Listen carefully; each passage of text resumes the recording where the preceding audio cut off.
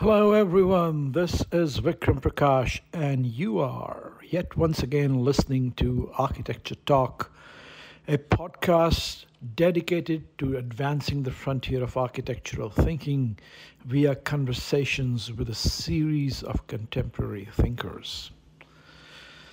I have been taking a break for a while over the summer and early fall here in 2023, and now I am back with a new season. We have several new episodes already recorded, and I will be bringing them to you. But we are going to begin this season first by a rebroadcast of my conversation with Anthony Vidler. Perhaps some of those of you who are in the architecture and architectural history profession, particularly here in the United States and Europe, will have heard that this past summer we suffered a series of significant setbacks, with a number of distinguished historians passing away, which include George Bird, Jean-Louis Cohen, and Anthony Vidler. Jean-Louis Cohen's passing was an absolute shock to me. He was a young person and one of the most warm and hospitable human beings that I ever met. He will be missed. As will also be missed is Tony Vidler, who was a close friend, a dear mentor to me, and in whose footsteps I have in many ways tried to walk and continue to walk today. As we start off this new season, I therefore am happy to bring to you this recording that I did with him more than a year ago, which I hope you will enjoy. Much more coming up. Here we go. Here's remembering you, Tony. Architecture is really the art and science of turning fiction into fact. Sometimes kind of real architectural life interferes with intellectual architectural life. There is no such thing as architecture. Hello everyone, this is Vikram Prakash and you are listening to Architecture Talk.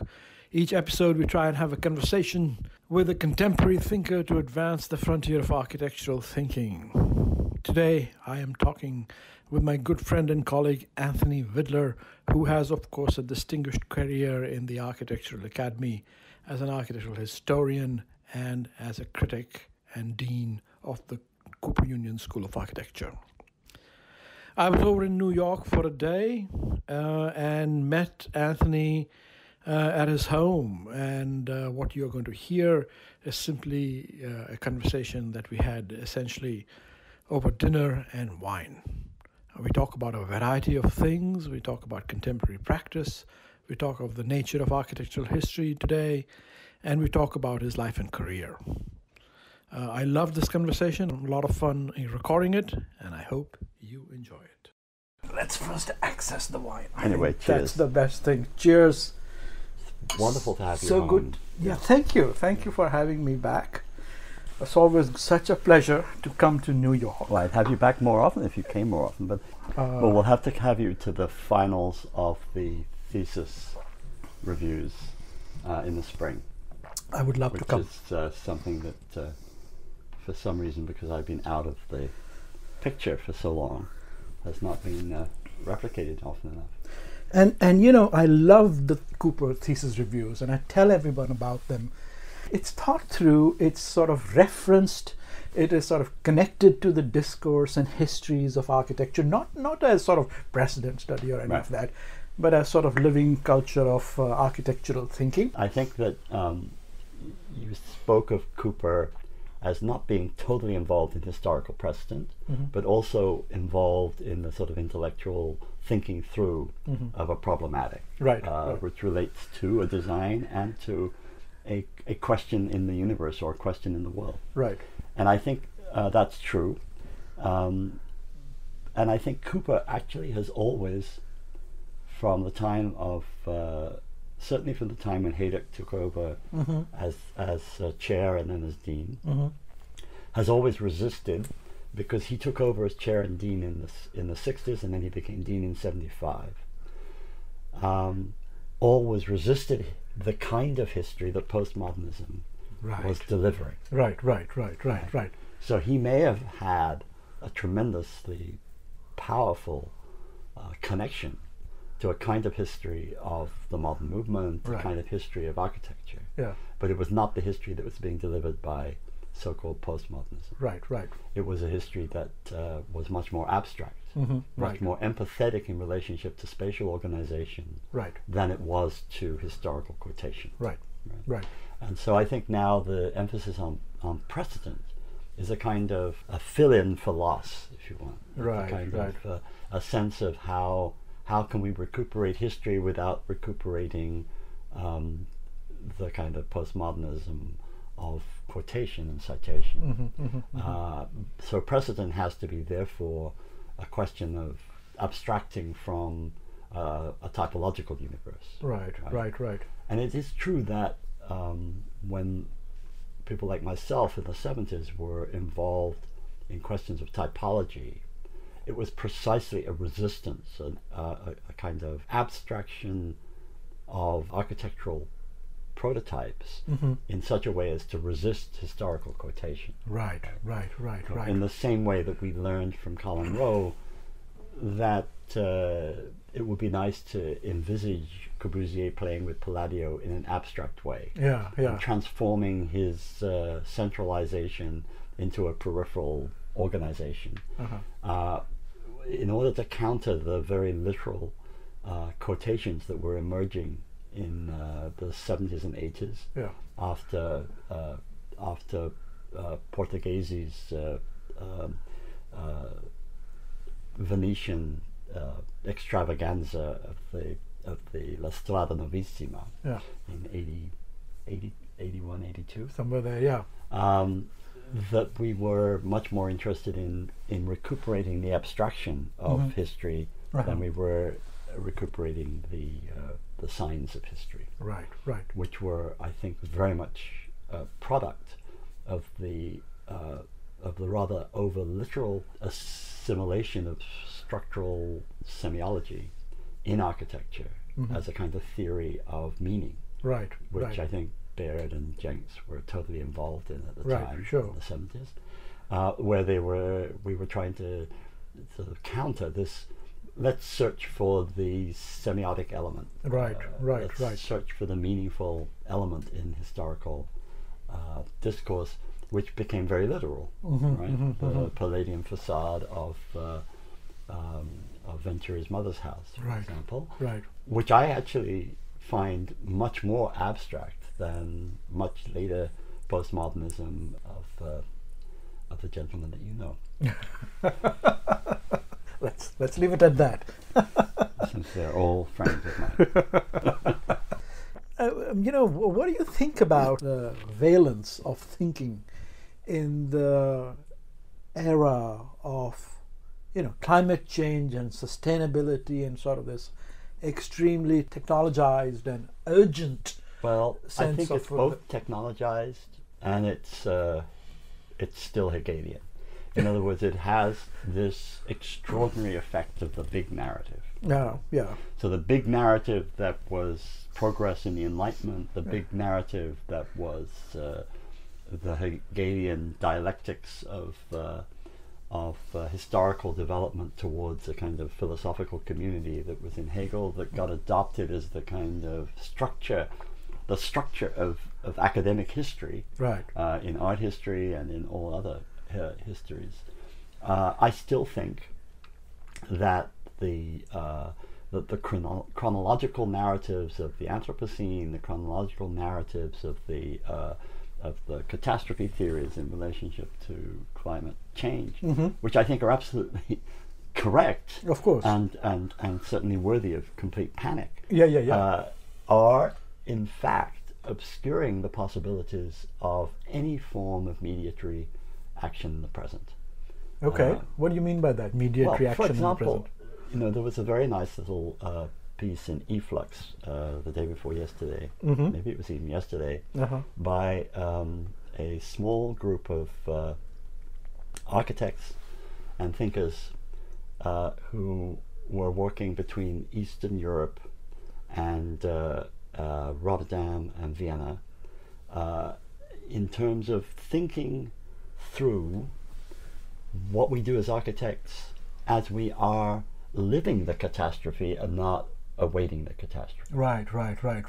You think it sort of I think we're already in the circumcises agency? I think we are in already the have catastrophe already been in the catastrophe for a while. Yeah. Since industrialization. Okay. 1800. Yeah. I think, in fact, we've always been already in the catastrophe, and that we've enabled certain populations to survive well, Right. in Right. terms of political influence, economic influence, and technological sophistication.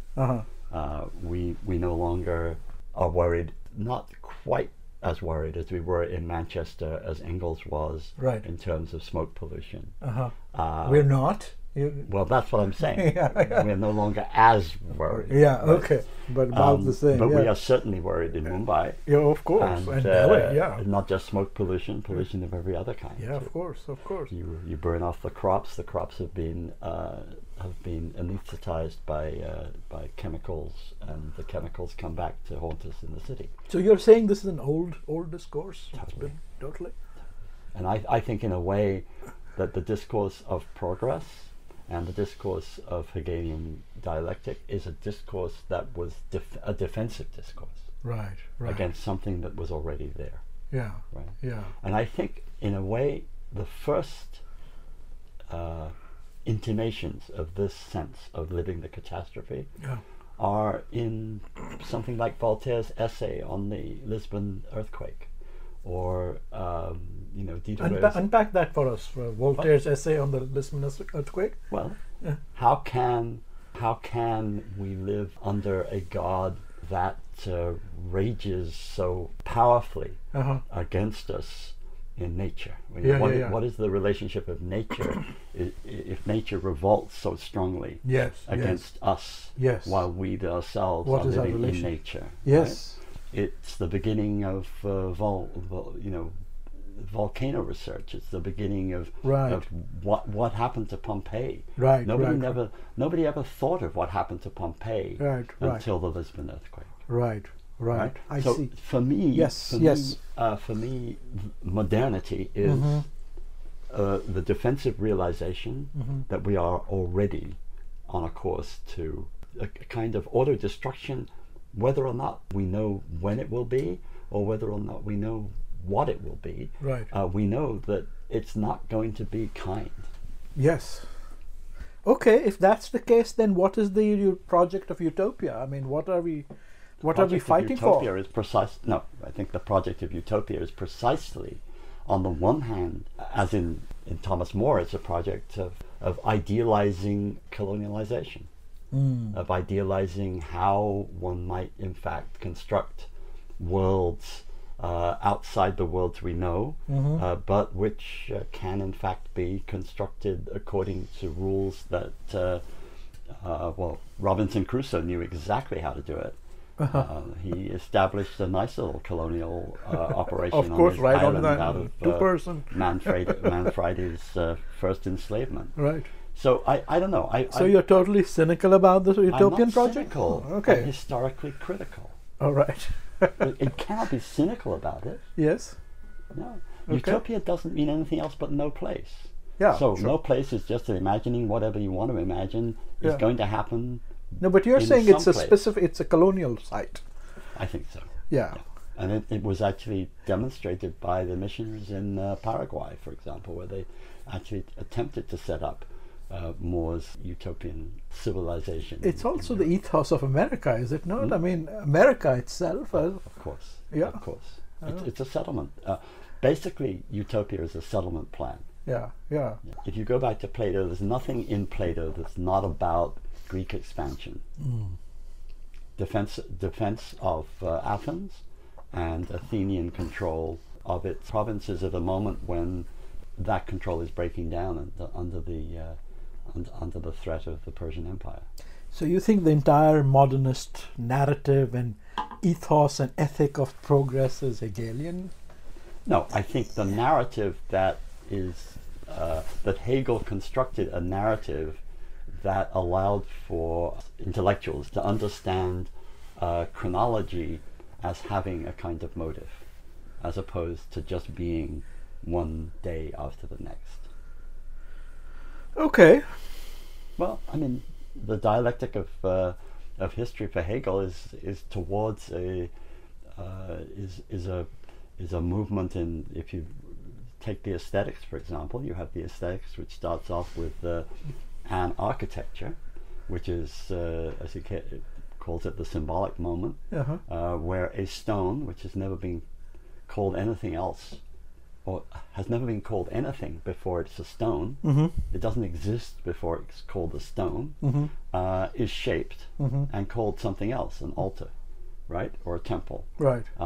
which leads to the possibility of building a big stone like a pyramid, which means the possibility of inhabiting that as a place to bury the dead, which leads to the possibility of building more stones which you inhabit in order to worship the gods, which leads to his apotheosis, which is the Romantic moment, where there's a cathedral where the community of the Christian church can worship, where the form of the cathedral and the form of the worship and the form of the community are at one, at which point, with a little bit of help from philosophers, you don't need that anymore either.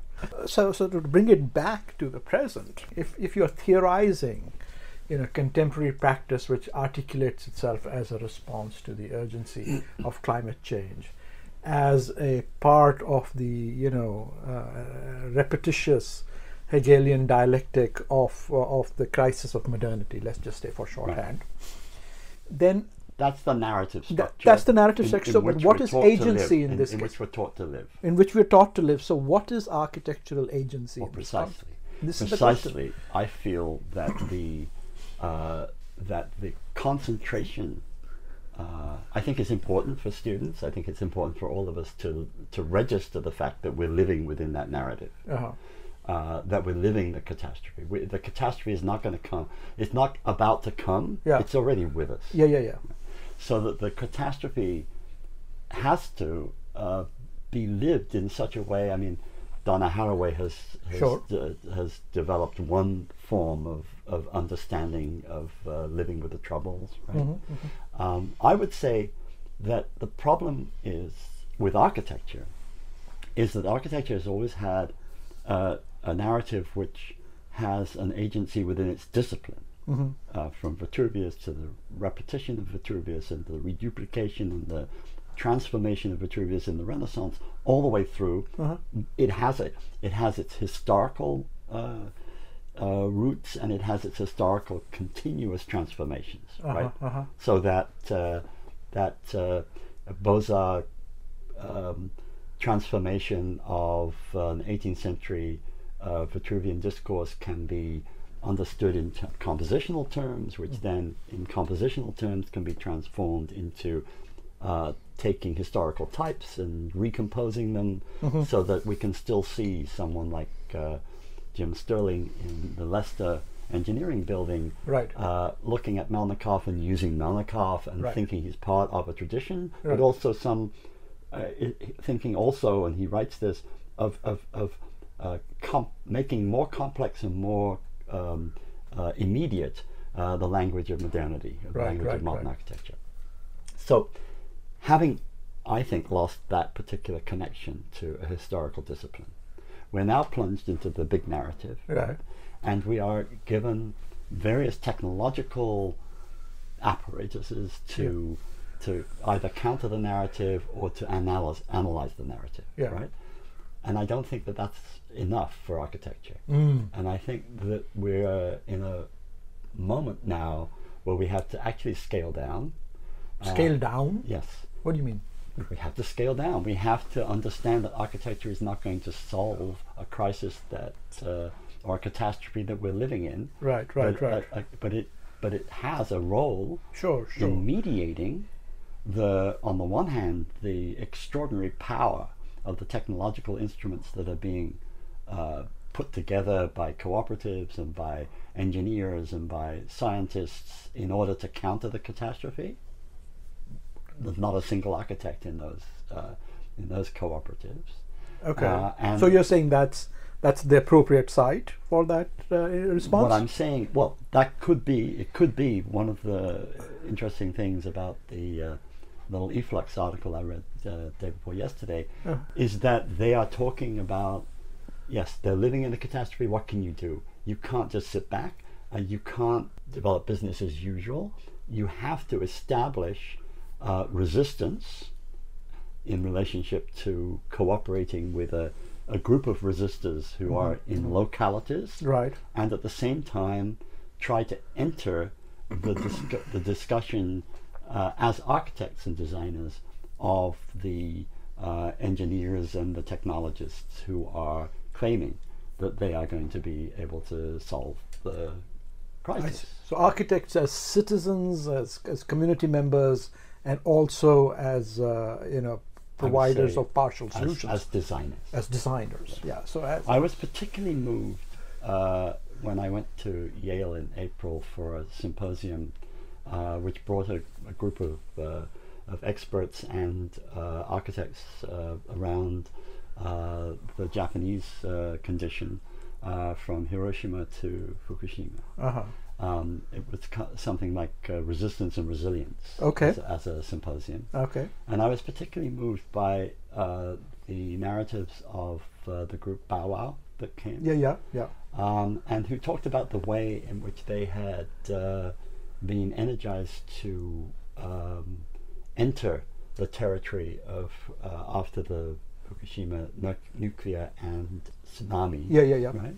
Finding a community which was a survival community, which was the shattered pieces of communities that had bonded already together because the bureaucracy had been completely slow and ineffectual and so on. They'd already bonded for survival in the way in which they found and sourced goods that were stored somewhere else, and where grocers, little grocers said, yeah, we have a depot back in here, we can bring untainted goods and so on. Urgent, almost There was situationist. an Yeah. urgent situation. Yeah. And that then talking to that community, which basically said, we don't want to go back to where we were. Right. We now are a different community. Yeah. Right? And being able to source materials for building and ways of constructing temporary shelters for community activities, for habitat, in such ways that not only could they not be temporary, they could extend, Right. but also it was not just disaster housing, it was not just temporary shelter, it was an architecture which bonded with the needs of a particular group of survivors. Right. And to me, one could actually begin to think architecture not just in terms of survival, not just in terms of sort of catastrophe, Disaster response. yeah, but in terms of developing material and spatial prototypes for living the disaster, Interesting.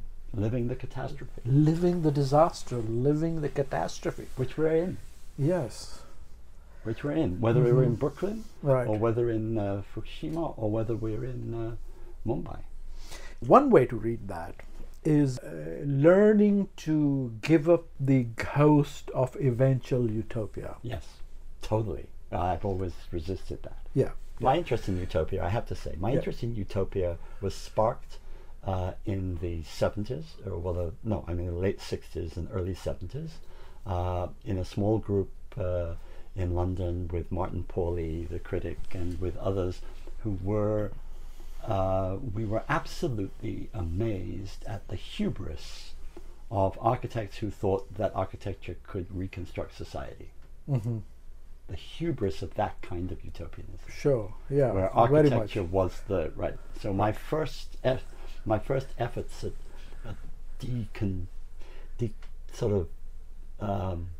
unpacking that particular hubris were Fourier and Ledoux. Right. I don't idealize either of them, but I do think that both of them are, in some way or another, keys to the kind of kernel keys to the basic false utopianism of architecture. What do you mean by that? That architecture can construct and transform society by itself. Right. That right. you put people in the unité d'habitation and think they're going to be nice. No, but return to Ledoux and Fourier. I mean, so what are you saying about that? About they are the theorists of that kind of thinking, of that thought. Of that thought. Yes, of course. Yeah. So I'm not someone who, talks. In the postmodern era, I was always thought of as somebody who talked about Ledoux because I thought he was wonderful visionary. Yeah. Well, that's what I was talking about. That's what happens when you write the canonical sort of book on the Enlightenment of architecture. Right, but at the same time, my Enlightenment is deeply inflected by Foucault's Enlightenment, which is of course. the dark side of rationalization and rationalism, right? So it's Adorno after the Holocaust. Right. Let's switch gears here. So Tony, how did you get into history and theory? In where did you grow up in England? Liverpool? No, I'm not thinking. No. I was a very asthmatic, nerdy, Proustian kind of child in Essex. Okay. Which is a absolutely benighted realm. Benighted realm to the east of London. Okay. I'd better explain what benighted means. Our listeners, I don't think it's a term in. It's a lost, forgotten realm that stretches from the outskirts of London to the marshes of Southend. Okay, yeah. So you're from the. So out of nowhere. Out of nowhere, the one thing about Essex is it's mostly flat.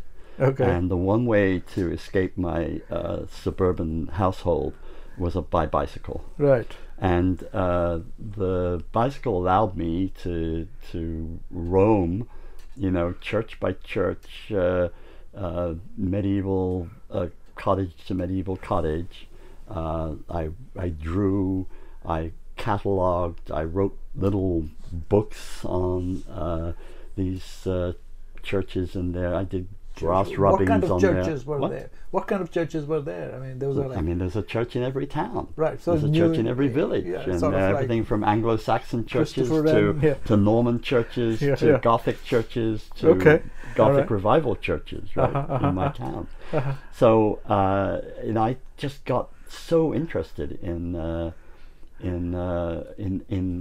historical.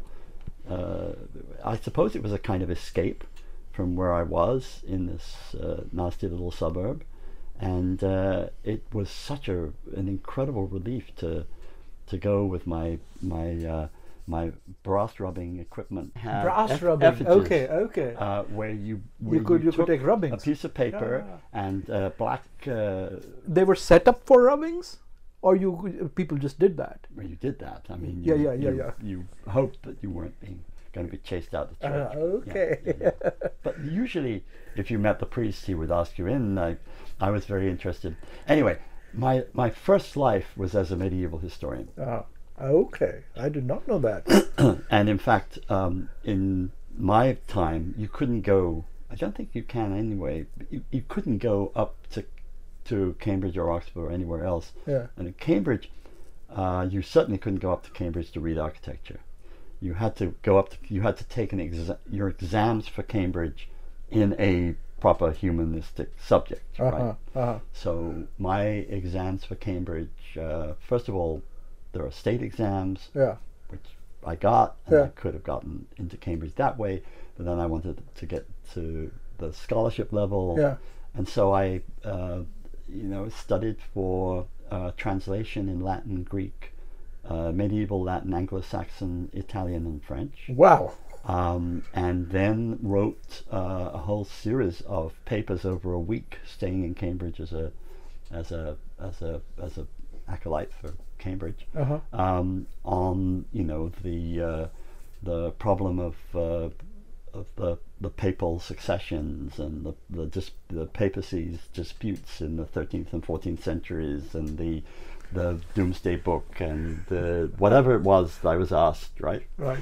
So I got my scholarship in medieval history to Cambridge. Uh-huh. I was a major scholar at Emmanuel College. Okay. And immediately switched from medieval history to architecture, because I wanted to do that all along. Okay. And the first... So architectural history or architecture? Architecture. Oh, okay. Architecture. I'm a professional. I was trained for 3 years as RIBA Part 1, 2 years at graduate as RIBA Part 2. Okay. And I was about to go into Stanley Wilson's office to design the British Library before I came to the States. Right, okay. So anyway, so I got to Cambridge, Yeah. and Emmanuel College had... No, but with this sort of deep interest in medieval churches and so on, and this history, why was the secret plan really to become a ARIBA, or, you know? Well, because my father, Yeah. who was someone who never went to university but went through apprenticeships to become... he became a major civil servant in the area of land and building surveying, but he wanted me to do something practical. Right, And, right. He at one point said, "Well, if you can get a scholarship, that's all fine by me. But if you don't, I'm going to send you to the Merchant Navy." And my problem there was that I could stand on the shore and see a boat going up and down and get seasick. So this was not an option. Not an option. Right? So all. I'd better get my ARIBA. I better get into Cambridge. Anyway. Get into Cambridge. And I wanted to go to Cambridge. I mean, there were 3 possible schools of architecture at that time. There was the AA, which was not a university, and I wanted to go to university. Yeah. And there was Liverpool, which Yeah. was a university, but it was still very, very tightly organized around its post-Beaux-Arts visions. Yeah. And so Cambridge, which had just been established in 57, 58 by Leslie Martin. Yeah.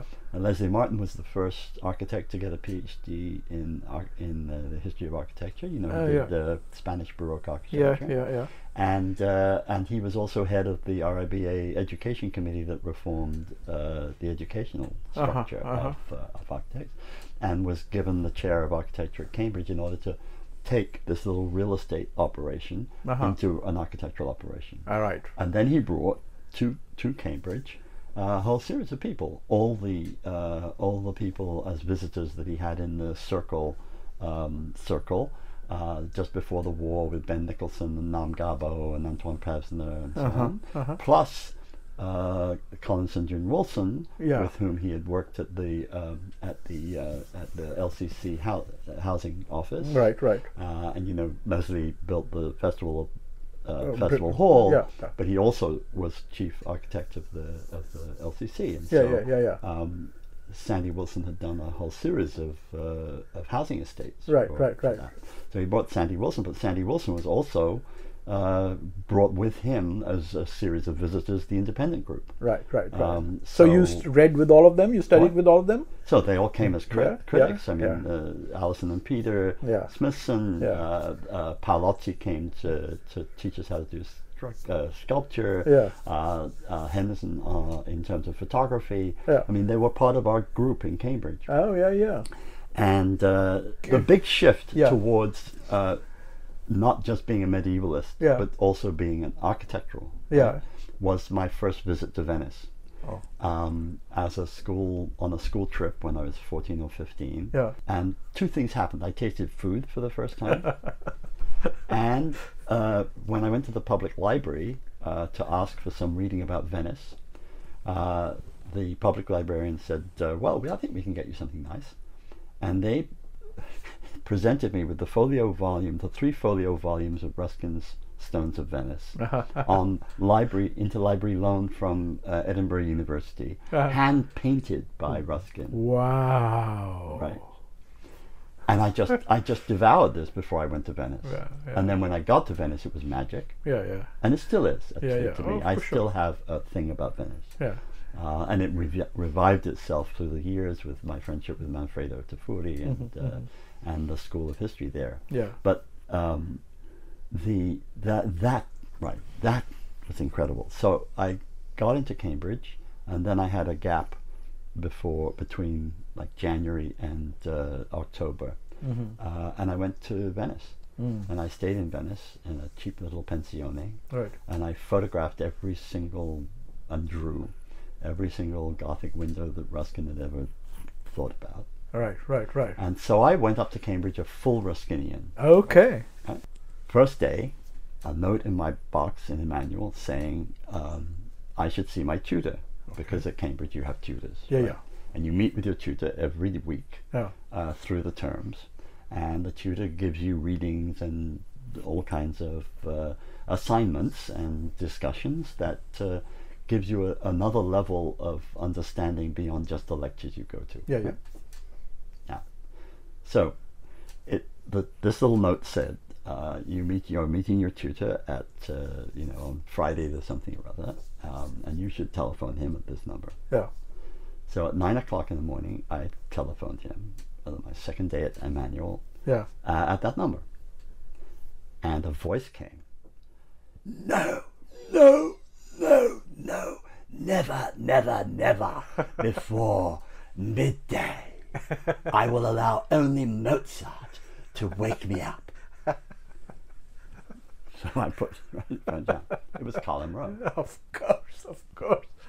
So for 2 years, I met with Colin Rowe on Fridays at 5 o'clock until the martinis ran out at midnight, and I had to climb over the wall back into Cambridge. Right? Yeah. And so, first time, what are you interested in? Well, I'm very interested in Ruskin. Ruskin? No, not Ruskin. Le Corbusier. Okay. So that was it.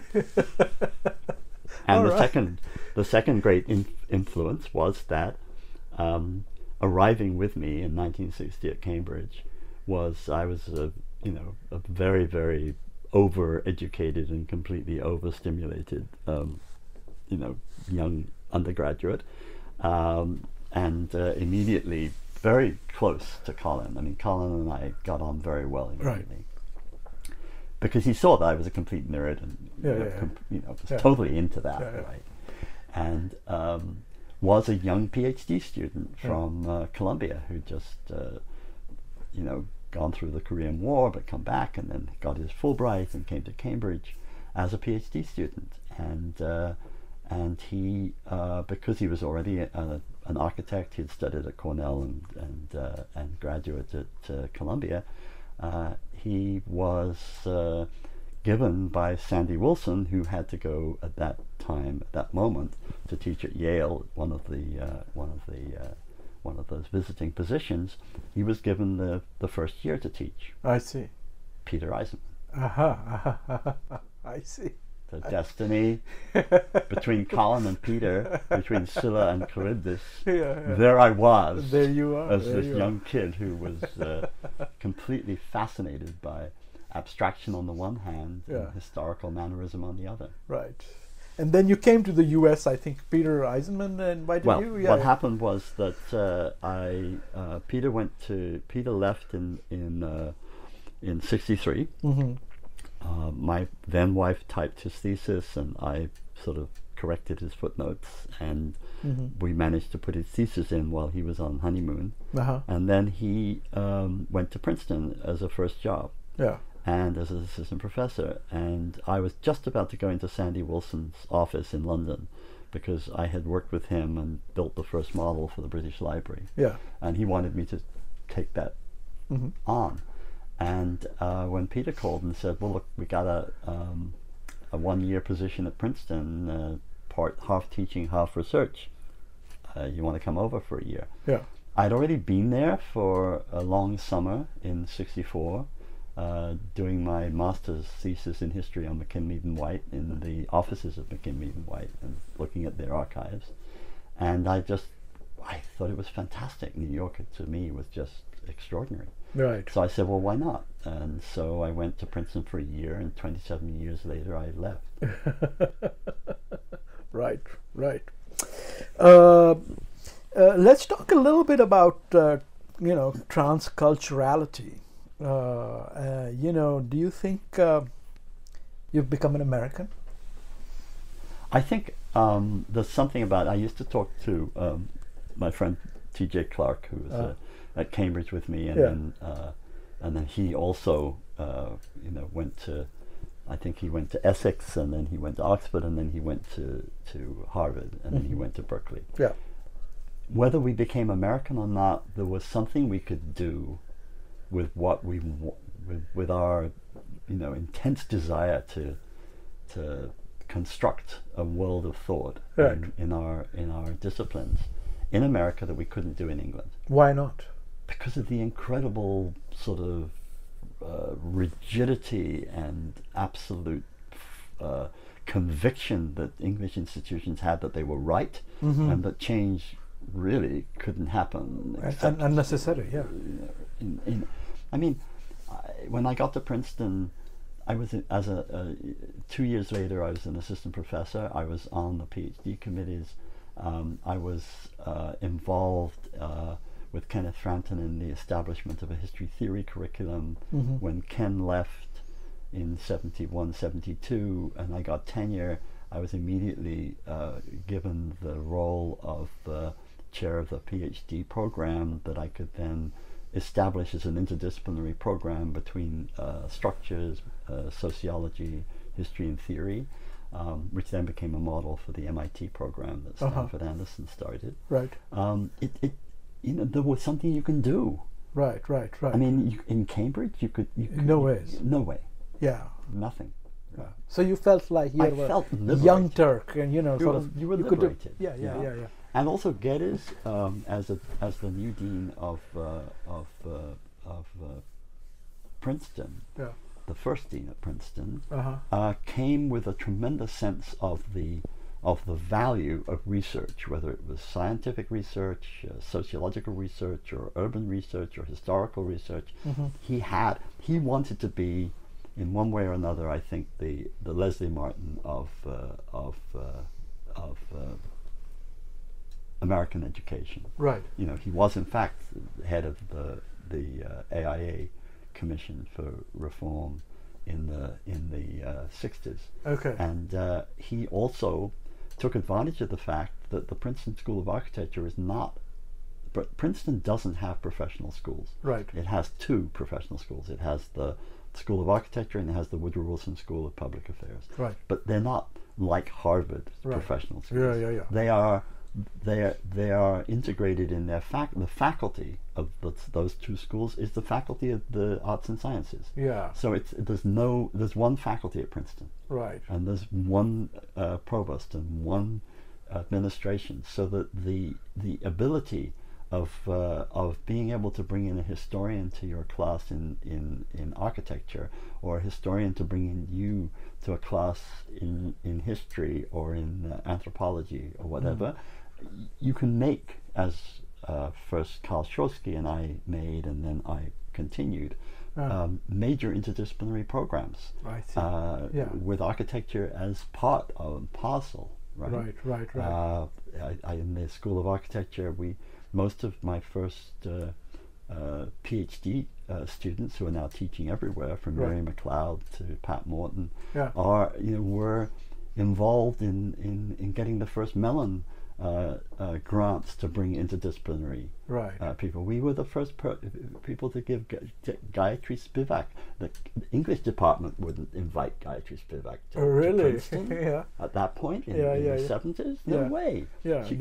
He came and lectured in Betts Hall in the architecture school. Really? Yes. In the 70s? Yes. When she was translating of grammatology? Yes. No. Because we were the theory group. Really? We were the people that were allowed. The architecture was the center for because of myself, Ken Frampton, and then Gunther Nitschke, who came from Japan, was a German, but tremendously interested in ritual and in Japanese architecture. He taught with me for many years at Princeton. Right.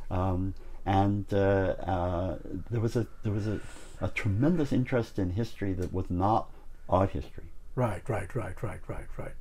Yeah. That was a fight that we had to fight, and that eventually I think has now been resolved, but it took a long time.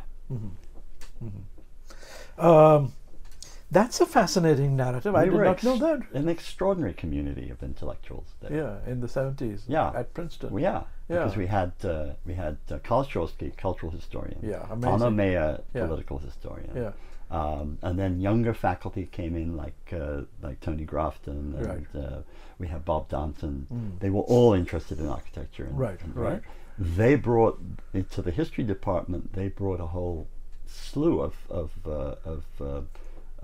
French historians from the 6e section, Mona Ouzouf, Jacques Ouzouf, a whole range of French intellectuals who were involved in this post-structuralist movement. Yeah.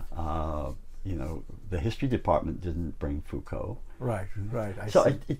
it was a moment where architecture was able to be the agent of an interdisciplinary discourse.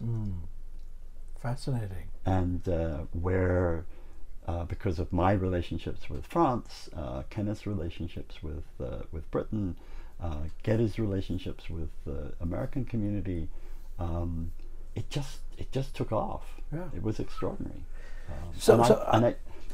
What I'm trying to intimate, because when I usually talk about this to students, they say, "Well, I don't think it's ever stopped." Right. In different ways, it has continued in different forms, in different relationships to different disciplines. Architecture has always been the interdisciplinary discipline, Right.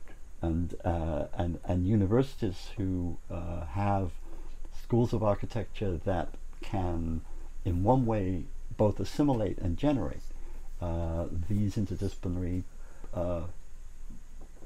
threads have always been.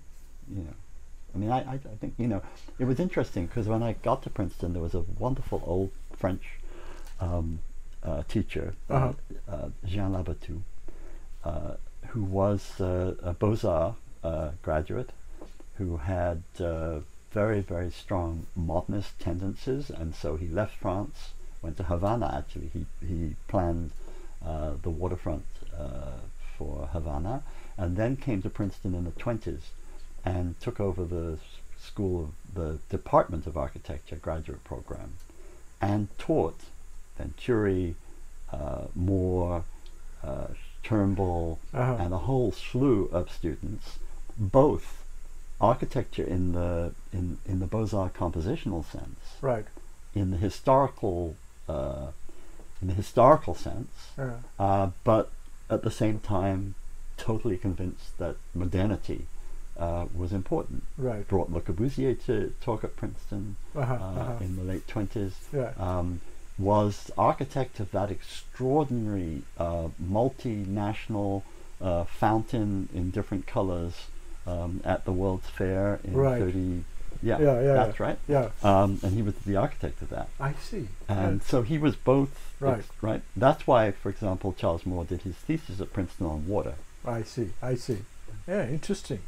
Anyway, so Princeton was already ready for that. Yeah, but it happened. So let's return to this. What you're saying, that this is the sort of notion of architecture as this sort of cross-disciplinary space of discourse and thinking. Right. It has never stopped. Where is it going, or where would you like to see it go? Let me give a little. I think there were two problems. Yeah. In this, one was that there were, as long as the different disciplinary threads, the different interconnections were kept in suspension in relationship to design and in relationship to the organization of... What do you mean in suspension?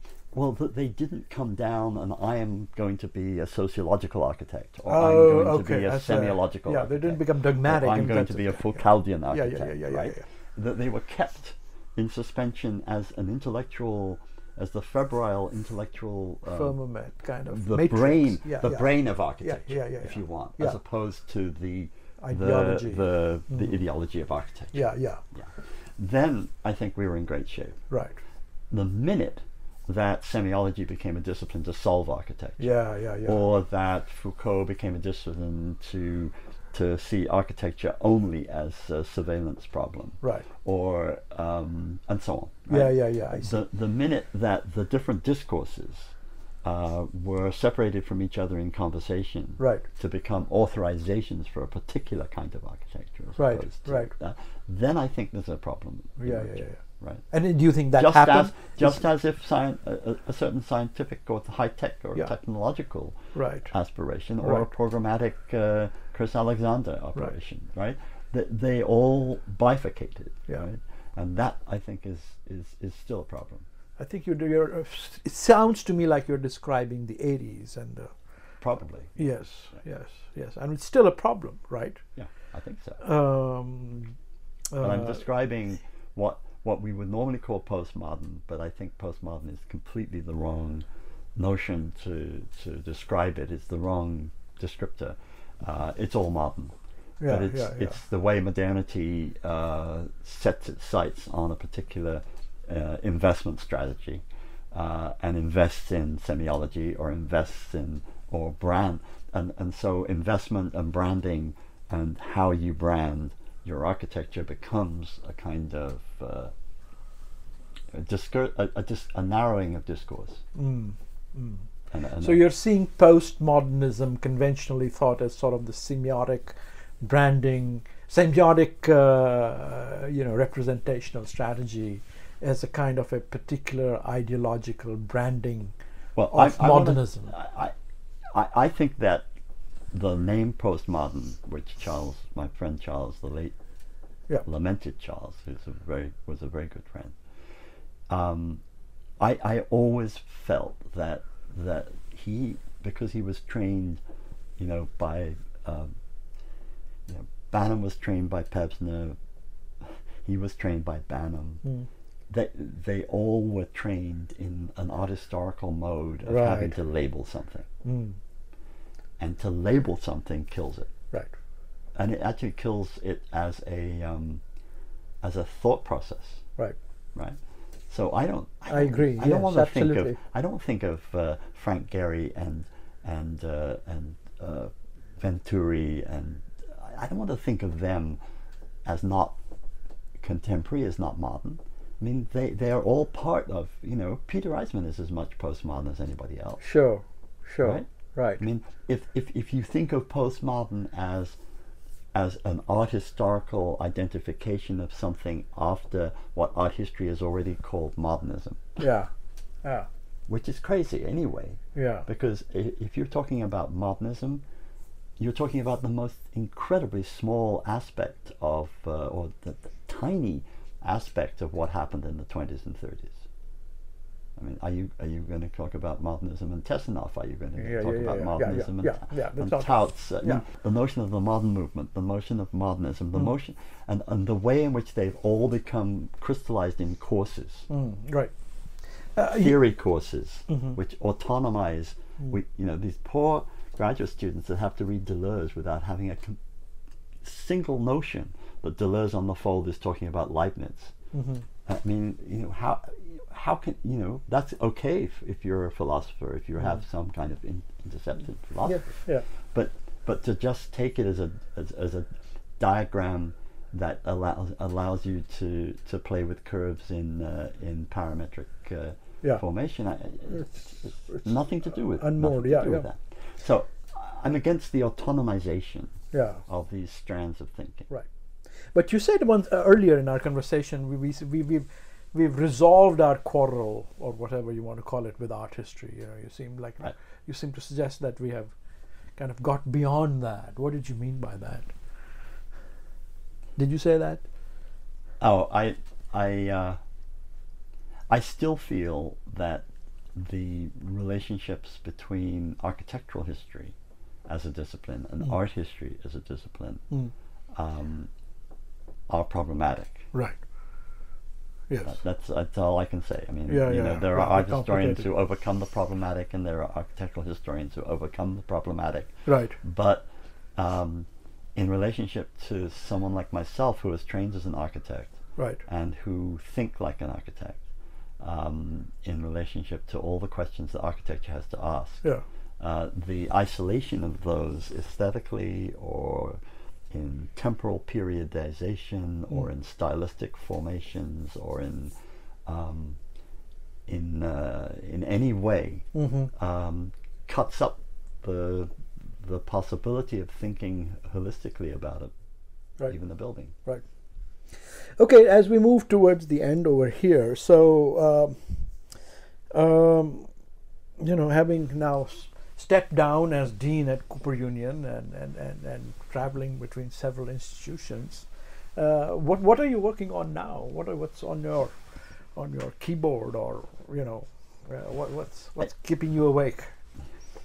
What keeps me awake is all the questions that my students ask me. That's the one thing. Right. And I can never actually resolve or solve how they, to any extent of, and I don't want to resolve those questions. Right. Those are questions that are legitimately asked, Right. Right. and legitimately should remain questions. Right. Right. I've never in my life ever set out to write a book, so I write always on invitation, stimulation, and pressure. So somebody asks me to do something as an article or as a commentary, I always resist. I say, I know nothing about this. I can't do this. Yeah. And then I say, okay, well, maybe I'll do it. And eventually, after several deadlines are missed, I will produce the article. Uh-huh. Over a period of years, sometimes 3 or 4 years, sometimes 5 years. With the 18th century, it was like 10 years. I look back on what I've written and published and think, you know, there's something that unifies these different articles or these different things, which is what I was interested in at that moment. Right. Whether it was 18th century Enlightenment, whether it was just investigating this strange character, Ledoux, which I still haven't pinned him down. Whether it was investigating the incredible, trying to decipher the extraordinary handwriting on thousands and thousands of pieces of paper that Charles Fourier produced in his archive. Yeah. Whether it was in contact with people in Princeton who were deeply involved in, you know, a kind of post-Freudian Lacanian discourse of psychoanalysis and trying to test out whether or not there was something in architectural discourse, certainly in textual discourse, that resonated. And why was it that Freud's case studies were always based on short stories? And why are those short stories about spaces and Roman ruins? Yeah.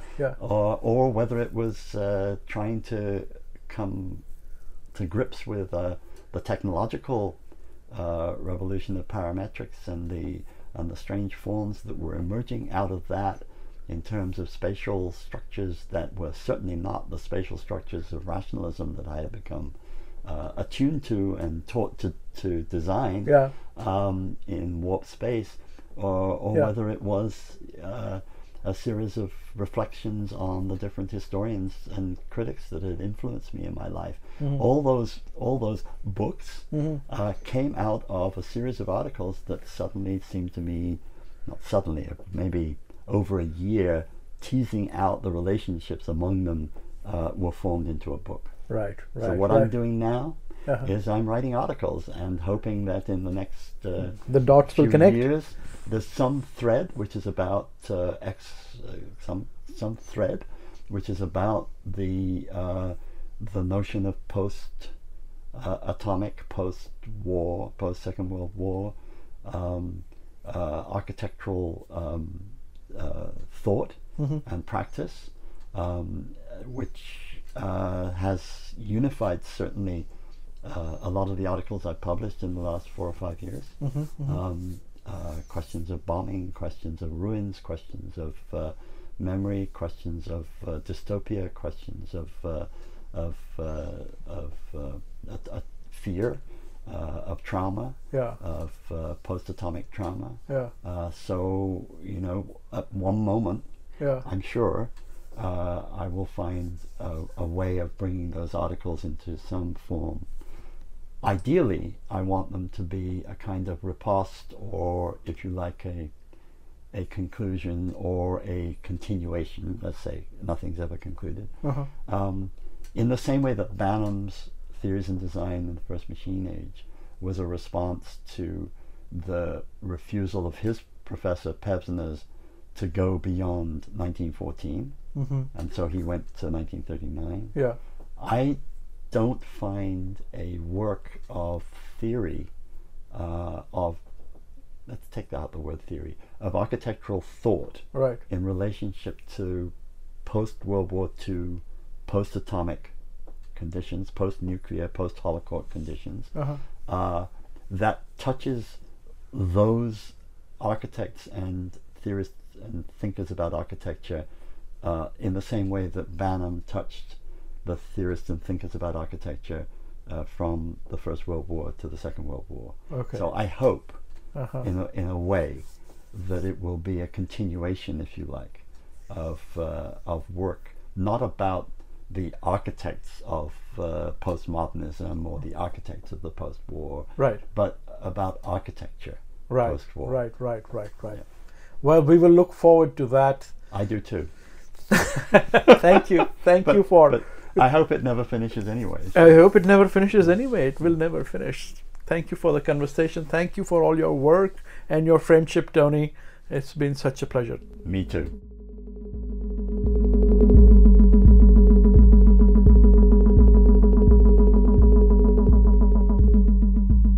Thank you for listening to Architecture Talk. This is your producer, Mary Lee. We hope you enjoyed the conversation, and if you did, please subscribe and rate us on iTunes or Spotify. We would also love to hear from you if you have any suggestions on new topics or guests. You can always reach out to us on our website, Facebook, or Instagram. Thanks again, and until next time, this is Architecture Talk.